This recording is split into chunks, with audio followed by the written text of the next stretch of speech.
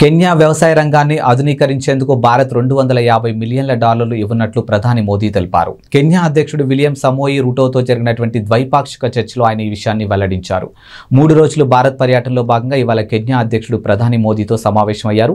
ఇరు దేశాలు రక్షణ పరిశ్రమలు అనుసంధానం చేయడంతో పాటు మానవ సంక్షేమం కోసం అంతరిక్ష సాంకేతిక పరిజ్ఞానాన్ని వినియోగించడంపై దృష్టి సారించినట్లు ప్రధాని మోదీ తెలిపారు. ఇక హిందూ మహాసముద్ర దేశాల్లో సముద్ర భద్రత, పైరసీ, మాదక ద్రవ్యాలు, అక్రమ రవాణాలపై ప్రధానంగా చర్చించినట్లు చెప్పారు. ఈ అంశంలో పరస్పర సహకారాన్ని బలోపేతం చేసేందుకు సముద్ర సహకారానికి సంబంధించినటువంటి జాయింట్ విజన్ స్టేట్మెంట్ ను జారీ చేస్తున్నట్లు వివరించారు. That concludes the exchange ceremony. I now request the spokesperson of the Ministry of External Affairs to conduct the remainder of the proceedings.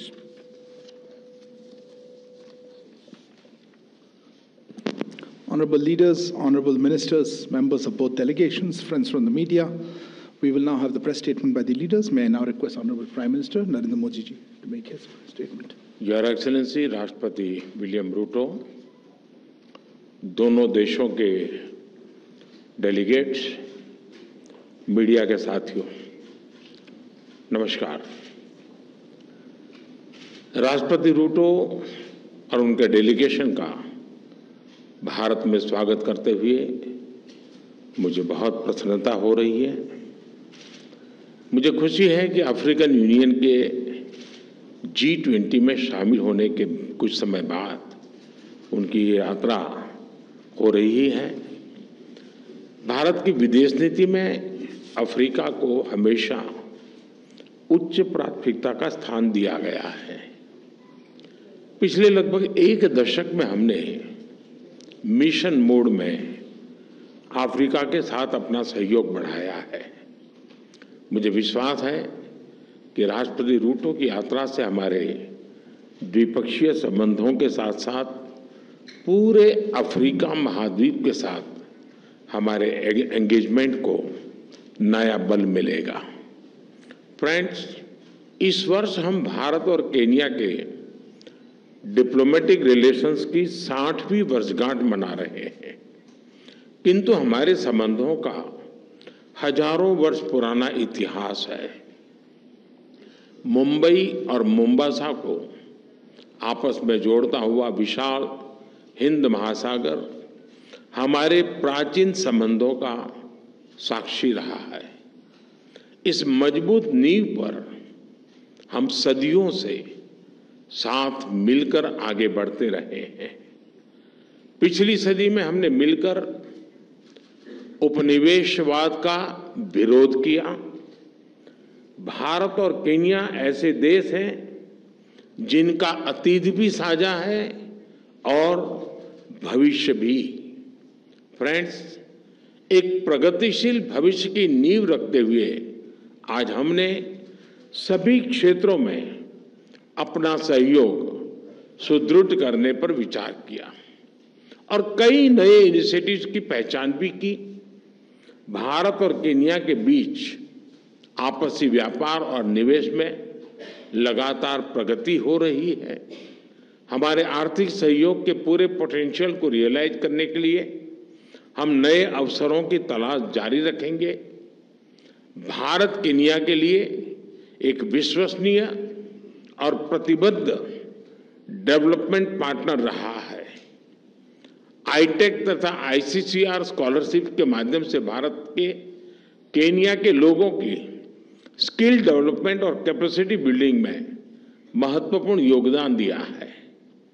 2 कृषि प्रधान अर्थव्यवस्थाओं के रूप में हमने अपने अनुभव साझा करने पर सहमति जताई। केन्या के कृषि क्षेत्र का आधुनिकीकरण करने के लिए हमने $250 मिलियन की लाइन ऑफ क्रेडिट प्रदान करने का भी निर्णय लिया है। आधुनिक समय की जरूरतों के अनुसार हम टेक्नोलॉजी और इनोवेशन में अपना सहयोग बढ़ा रहे हैं। डिजिटल पब्लिक इंफ्रास्ट्रक्चर में भारत की उपलब्धियों को केन्या के साथ साझा करने के लिए हम पूरी तरह से तैयार हैं। इस महत्वपूर्ण विषय पर आज किए जा रहे समझौते से हमारे प्रयासों को बल मिलेगा। क्लीन एनर्जी, दोनों ही देशों की मुख्य प्राथमिकता है। केन्या द्वारा लिया गया Africa. Your Excellency, Prime Minister Modi, distinguished officials, ladies and gentlemen.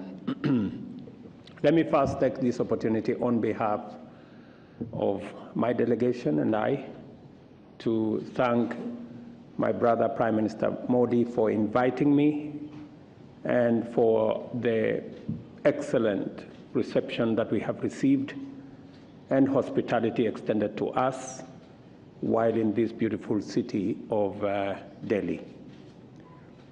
I confirm, we have had an extensive conversation and engagement on all the issues that are of mutual significance and importance between our two countries. I have congratulated Prime Minister Modi for successfully hosting the G20 and for successfully championing the cause of the African people, the 1.4 billion people in our continent, that today, because of Prime Minister Modi's engagement and championship, the African Union is now a member of the G20.